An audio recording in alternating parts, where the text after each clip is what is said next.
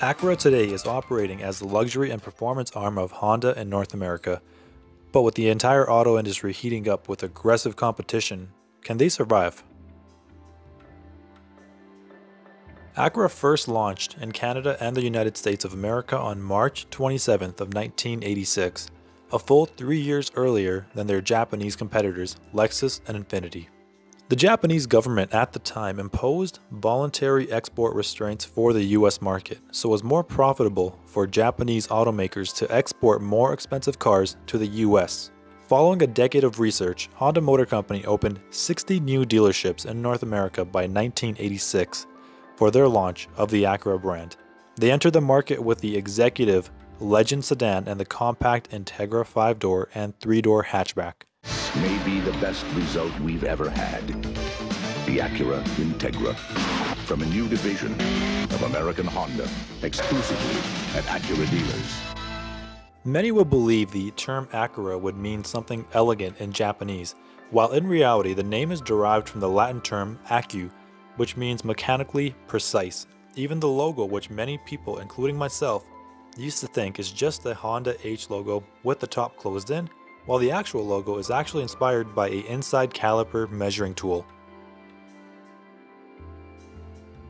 In its first few years of operations, Acura vehicles were among the best-selling luxury brands in the US, even edging established brands such as BMW and Mercedes-Benz. In Acura's first year of business, 1987, they were able to sell 109,000 vehicles.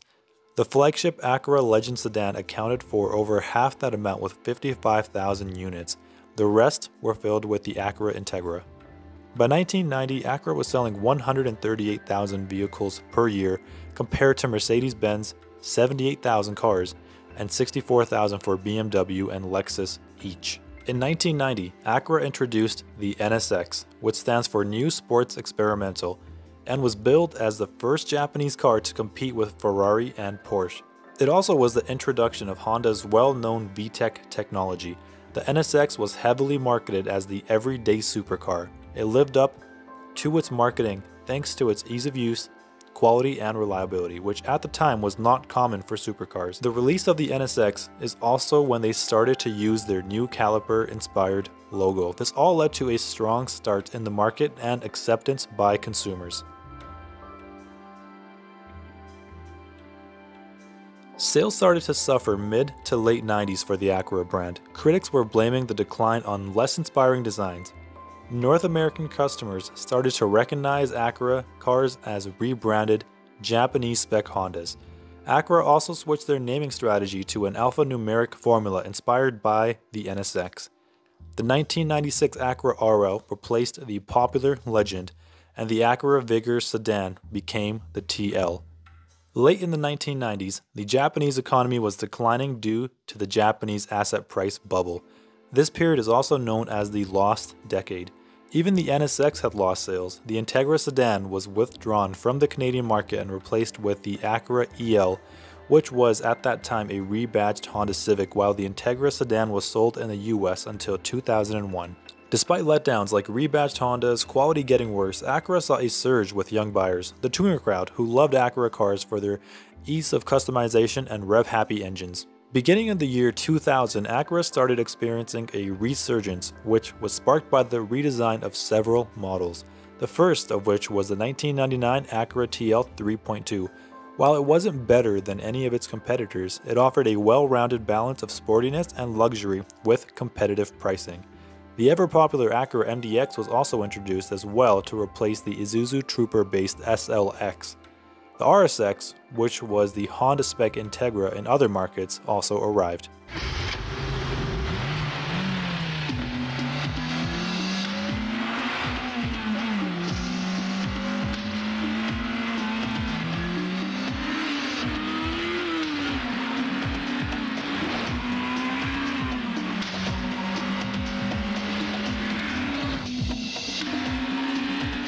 In 2004, a new TL model was introduced with a 270 horsepower V6, and sales dramatically increased over previous years to 70,943 units in 2005.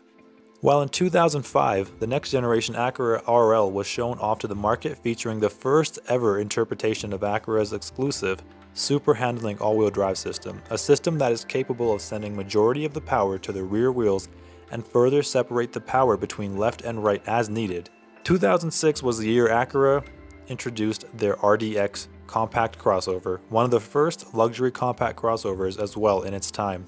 It was based on its unique unibody chassis. It was powered by a turbocharged 4-cylinder that made 240 horsepower, the first turbo engine used by Acura as well in their production lineup, and it was also powered by the Acura RL's super handling all-wheel drive. The mid-2000s were a great time for Acura as they had cars its customers were enjoying.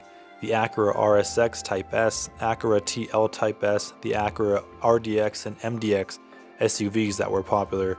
Somewhere along the lines of this resurgence, Acura once again lost what it seemed to have found, until the second downfall started again.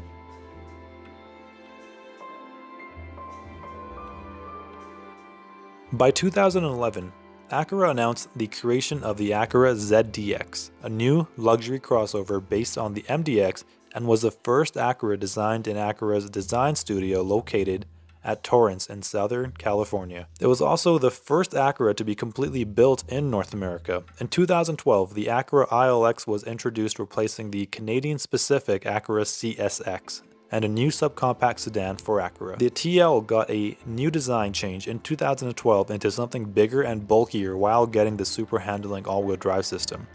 The RDX got a generation change in 2013 without super handling all-wheel drive. By 2014, Acura's lineup was filled with lazy and uninspired cars, following the Beak design language as many have called it. No more Type S models, no NSX, and nothing that enthusiasts enjoyed. In 2014, the Acura TLX was born, combining and replacing the Acura TL and TSX sedans. While in 2015, Acura also introduced the new second generation NSX. The concept of this NSX was shown in the 2012 blockbuster hit The Avengers film, but was it too little too late for them? Despite the excitement of the legendary nameplate returning, Acura and Honda took a long time to bring it into the market despite teasing it for years. Despite the game-changing early tech the new NSX brought to the market, it wasn't received well due to its high price tag and lack of performance, as the enthusiasts wanted no hybrid setup, less weight, rear-wheel drive, and a manual transmission.